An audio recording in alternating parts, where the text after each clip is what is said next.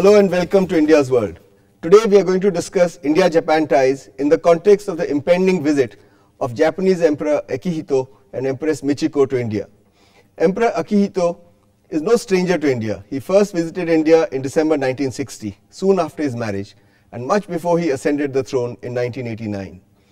Japan's imperial dignitaries rarely take a foreign visit, which makes the current visit to India especially significant.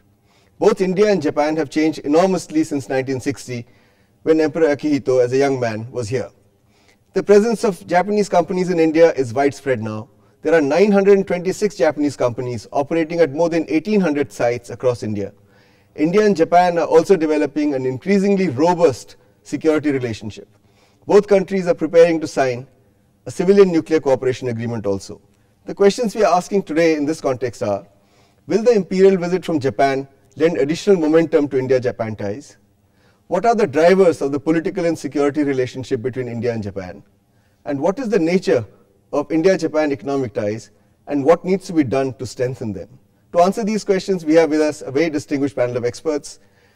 We have with us Ambassador Arjun Asrani. He was India's ambassador to Japan between 1988 and 1992, and is currently chairman of the India-Japan Partnership Forum at FICCI. We are also very lucky to have with us Research Professor Takenori Horimoto. He is specialist in South Asian politics and US Asia policy, and you are located at Kyoto University. And we have Professor Srabani Roychoudhury. She teaches Japanese studies at the Center for East Asian Studies at JNU's School of International Studies. So welcome all of you to this discussion. Ambassador Asrani, let me begin with you. How significant is the Emperor's visit to India?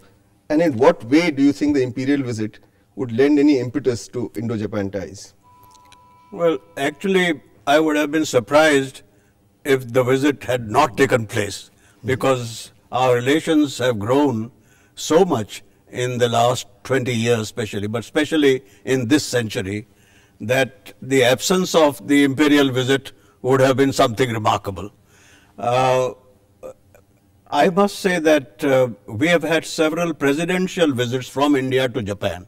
So even in protocol, an imperial visit was called for. Although he is the symbolic head of state, he is a head of state. So in that sense, this visit was very much in order. I am very keen not to give the impression that it has anything to do with our growth of security relations. It should be seen purely in cultural terms, in terms of the people of the two countries coming closer to each other emotionally, because certainly the imperial family continues to be very dear to the heart of the Japanese people, and that symbolic chief, the emperor, to come to India is something which brings the two people closer together. Okay. Professor Horimoto, how important is this kind of symbolism for the Japanese people and to Japanese investors? Yes, in Constitution itself, it is mentioned as symbol of Japan. And then that means a political situation's existence. But at the same time, the emperor carried very enormous popularities and enormous affinity from the people. So not only for the Japanese people, but probably when they visit to India, they may give a sort of tremendous impact in terms of the culture or something. So the people of Japan start looking at India with different eyes? Yes, that's why I'm saying to the Japanese medias, you should make a special program on his visit to India. Okay. Professor Roychoudhury, soon after the Emperor's visit, there's a visit scheduled by Prime Minister Shinzo Abe for the annual India-Japan summit. So would it be right to say that the Emperor's visit would create the symbolism, the atmosphere for major breakthroughs which would then take place when the executive head, that is the Prime Minister, comes to India? I think that is stretching a point too much to assume that executive level talks would change because of the symbolic visit. I think the visit Not change, they'll get extra momentum. Definite extra momentum in case of especially areas which I feel is that for the Japanese people it also has an element of upgradation of India in the Japanese political approach towards international relations. So this upgradation means a lot more to the Japan than what we could, common people of India would understand this. But as specialists, we understand the kind of upgradation that India will have symbolically because of this visit. I also think it also sort of sends a message across to our neighbors, neighboring nations, that where India is getting positioned. And I feel the biggest momentum might happen now that the SMEs which have been shying away, from coming here with that element of whether it is right, wrong. SMEs are small and medium enterprises. Small and medium thing. Those companies will feel very heartened by this visit, and probably the message will become more strong and clear that India is there for Japan. We will come to the small and medium enterprises in a minute. Add a point here. Yeah, sure. At the government level, relations could not have been better. Today, the relationship is what I dreamt of in 1992. But what the Imperial visit adds is the people of, it brings in the people of Japan into the love affair between the two countries. Okay. Even when the present emperor visited as a crown prince, I was third secretary in Tokyo. I saw the result in Tokyo. My mother used to go for shopping for her groceries, and after the visit, the shopkeeper was offering her a discount. Good. Well, I should go to Japan immediately after the emperor's visit and get all those discounts. But Professor Horimoto, what drives India-Japan relationship? People say this is the relationship to watch in Asia-Pacific in the 21st century. So is this relationship driven by positive commonalities, or is it because we both share the same suspicion of China, same economic dependence on China? So how big is the China factor in this relationship? Probably there are the two major factors. One is the strategic, the other is economy. And both of the factors, from the viewpoint of India and Japan, just dovetailed. And then I am not going to say third country or something like that. But at the moment, in the past 2 decades, this relationship has grown much. And then on this occasion, Imperial is coming, just like a finishing touch to brush up further this relation. Okay, we need to take a break at this point. We'll be back again with this discussion in a minute. Don't go away.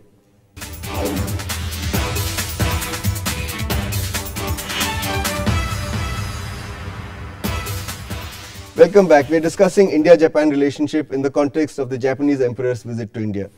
Professor Roychoudhury, let's talk about Indo-Japan economic relationship and what is driving it. Japan's population is aging at the fastest rate in the world.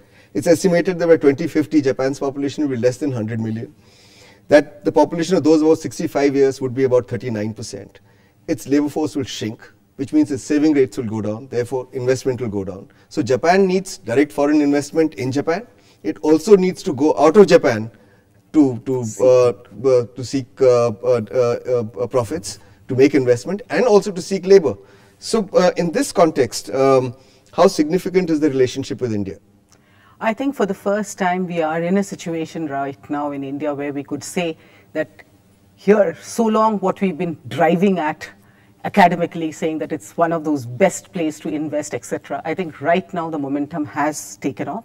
And with all the kind of culmination of whatever you just right now said, India seems to be a right place to come in. More so because now you see the China's growth rates are now slowly decreasing. There are issues, political issues with China.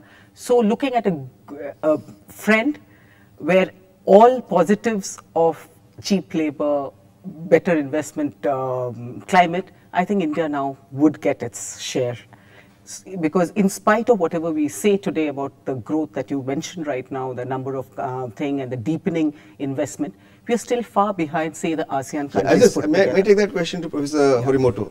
The largest foreign direct investment by Japan is in actually United States of America. But we'll leave America aside. Let's compare China and India. Of the total FDI going out of Japan, India gets only 1.9%. And China gets 9% and it's increasing. FDI to ASEAN countries is also on an upward trend. With India, it's either stagnant or coming down, but it's not going up. So what makes India such an attractive destination under such circumstances? Because the data actually shows investment is not going up since 2010. No, in a sense, Japanese investment is very careful to do, in a gigantic way. Yeah. And at least China is concerned. There is a sort of base for the Japanese government and Japanese private companies to invest, but that go gradually.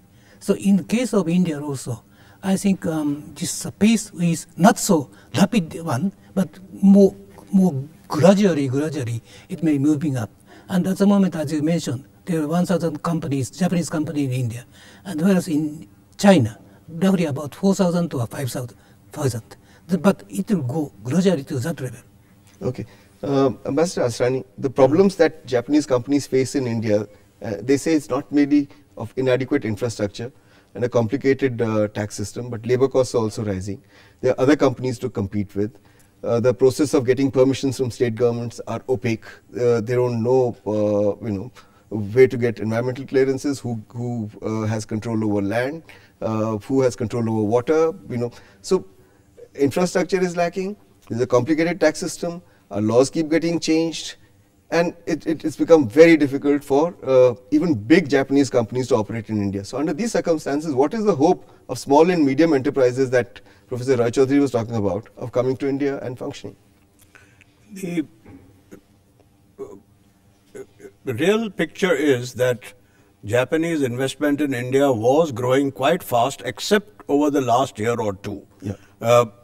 For obvious reasons, our own investments by our own industrialists have not grown very much. So for the same reasons, they have not been finding India a very sort of welcome place to go.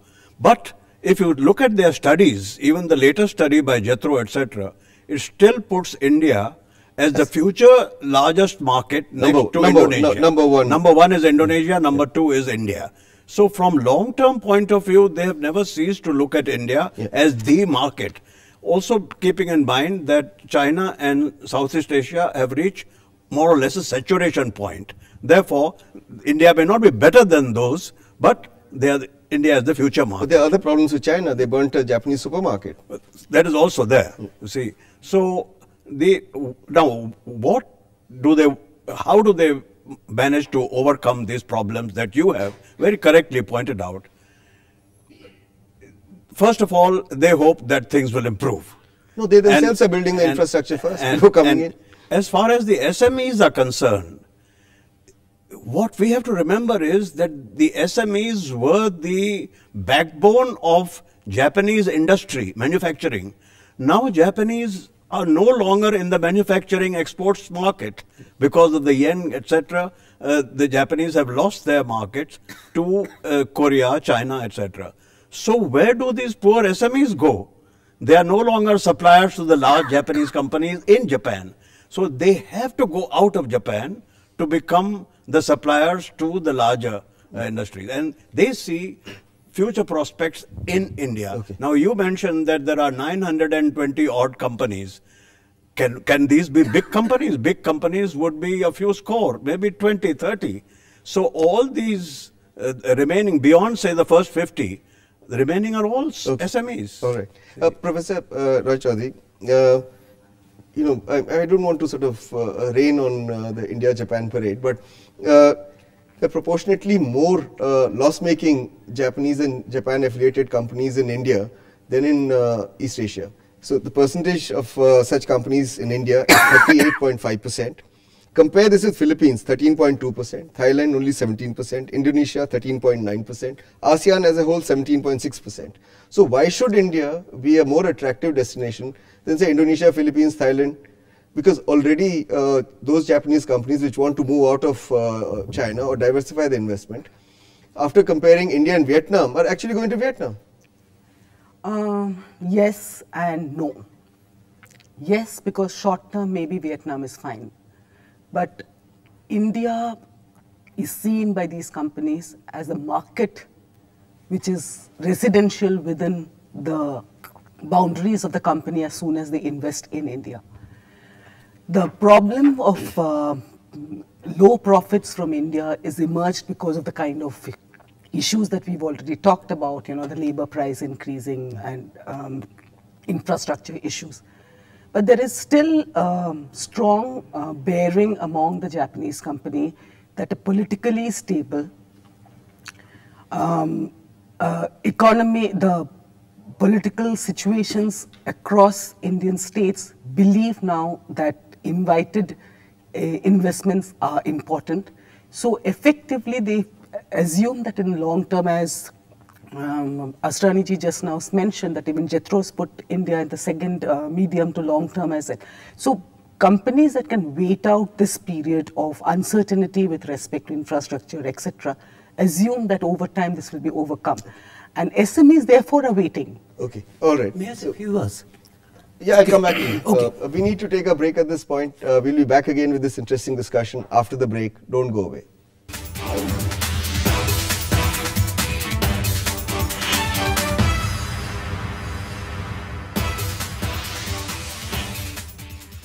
Welcome back. We are discussing India-Japan relationship in the context of Japanese Emperor Akihito's visit to India. Professor, before we went on the break, you wanted to say something. Yes, yes. If I dare to say few words, the potentiality. And India is supposed to be the most high potentiality in the world with a huge population and then wide area. And not only that, India has commanded, geographical conditions. And if, for example, Japan is just periphery of Eurasian continent, Chinese also. But whereas India is just center, subcontinent just center of this Eurasian plate. So in that sense, in both of the way, India carries a very high potentiality from now on. Okay, so given this significance of India's location, Ambassador Asrani, how significant are the security relations between India and Japan? We have a great amount of exchange and dialogue, etc. But what is the significance of this security relationship? Security relationship, I would say we should have very limited expectations. First, because of the Japanese constitution. I know that there are moves to change Article 9 of the constitution, but that's a long-term affair. Basically, the people of Japan have become extremely pacifist after the sufferings in the war and the Hiroshima and Nagasaki atom bombs. So, for any Prime Minister of Japan, however desirous he might be to bring about a change, it's not going to be easy. You have to change the constitution. But short of having any security alliance, we can certainly cooperate and without any change in the constitution. Number one, what we are already doing, having joint naval exercises, our Navy coming to the rescue of any Japanese ships in trouble through piracy, etc., all those policing of the waterways. The other area where there is only a Japanese cabinet decision coming in the way, a past cabinet decision of the 1960s and 70s, which prevents Japanese export of defense material, even technology, to any country. Even for USA, they had to make an exception in the parliament. Now, this Abe government is trying to change. Okay, let me take that to Professor Roychoudhury. So, do you think, therefore, that this change will happen and we will explore new ways of defense cooperation? Because already Japan is considering supplying the US 2 amphibious aircraft to India, and we are talking of transfer of military technology. Do you see that happening? Abe's government is actually well positioned with the July election and upper house victory. They're really well positioned to think of a change in the parliament. But I think it'll go a little slow. Then you cannot expect much happening immediately by this year. But every talk between the two prime ministers hereafter would definitely have this issue, and we'll see small windows opening up every time. Okay. Professor Horimoto. UA2 is, I mean to say that you should divide into two parts. One is economy and other is strategic. Yes. And I mean to say, when you say U2 or some other sort of military equipment and so on, this is kind of purely bilateral things. Of course, somehow affecting surrounding areas, but basically this one. But at the same time, this strategic relationship between India and Japan is quite different from this one. I agree with you, but I'm saying that strategic relationship really hasn't taken off. That trilateral dialogue, Japan, US, India, is not taking off. At one point, it was supposed to be extended to Australia and made a quadrilateral dialogue. Even that is not happening. So I'm not on that at all. I'm merely now talking of bilateral defense cooperation. But the question I wanted to ask you was, what is the future of civilian nuclear cooperation between India and Japan? In Japan, after the massive water leakage, radioactive water leakage at Fukushima, the massive protests all over the country, and Japan itself shutting down 50 of its power producing, electricity producing reactors. What sense does it make for Japan to transfer that technology, which it is not using itself, to India, or for India to import that technology? May I say that it should be finalized by India itself, not by whether Japan is going to export or not, and whether India is going to accept it or not. This is point number one. And number two is the about the sort of strategic relationship. The section of the Japanese leaders want to have an alliance with India. I am saying no. It is impossible for India to have an alliance with other countries. And probably at the moment, India's foreign policy is just like a second no alignment point 2.0. So under these situations, there is no alliance could be possible. But I'm always saying to the Japanese people, as far as alliance is concerned, or strategic relation is concerned, we should keep good terms. That's all. Okay. But on nuclear issue, we've never seen eye to eye with Japan. Our perceptions about nuclear weapons and nuclear energy today are diametrically opposite. India takes pride in being a nuclear power, having done Pokhran 2, and wants to generate enormous amount of electricity in Japan. Japan is running away from both. Japan, in fact, wants India to sign the Nuclear Non-Proliferation Treaty, the Comprehensive Test Ban Treaty, the Fissile Material Cutoff Treaty. So if you have these kind of differing perspectives, how do you have a civilian nuclear cooperation agreement? As Professor Horimoto said, on this question, it has to be looked at it purely from the commercial economic angle. From the Japanese point of view, commercial economic angle. They need. He was saying only India has to decide. I think Japanese also have to decide, and they're probably acting under pressure from commercial enterprises. There is a stumbling block within Japan to overcome their opposition, but that may be possible if it is restricted only to selling nuclear power equipment, because Japan economically needs to export something, and willy-nilly the Japanese will have to consider. As Professor Horimoto said, we have to decide where we want, and we are open. If we at all are going forward in our nuclear energy policy, then Japan is definitely the most important source, because even American sources are connected with Japanese technology. Even French are. So for us it is important, more important than even for the Japanese exporters. I see good prospects of this materializing in the not too distant future, unless there is opposition in both countries to nuclear power itself. That is a different question. Roychoudhury, I mean, these deals may happen, but psychologically, socially, how difficult will it be for Japan to accept India's nuclear ambitions and India's nuclear program? Because after all, nuclear tragedies are deeply etched into Japanese psyche. So some businessmen might want to export nuclear technology to India, but the people themselves may not support it. Yeah, definitely. The psychological barrier, especially after the Fukushima incident, when Japan was slowly easing out of the Hiroshima's thing, the Fukushima incident only brought back to them, and in a different way, the whole tragedy. And people definitely across Japan continue to protest on these kind of issues. But then, often business continues in spite of people's protest. We've seen that across the world. So I often feel that maybe, if it is well placed before the people, then the nuances of the fear of nuclear can be erased out and the technology will travel. All right, we've run out of time. I would like to thank all of you for coming here and analyzing India-Japan relations in view of the Emperor's visit. So thank you very much, and I hope this relationship really takes off, and I hope we'll have you again in India and have you again in our studios, Professor Horimoto, Professor Roychoudhury, Ambassador Asrani. Thank you very much. Arigato. That's all we have for you today. We'll be back again next week with another interesting issue. Till then, goodbye.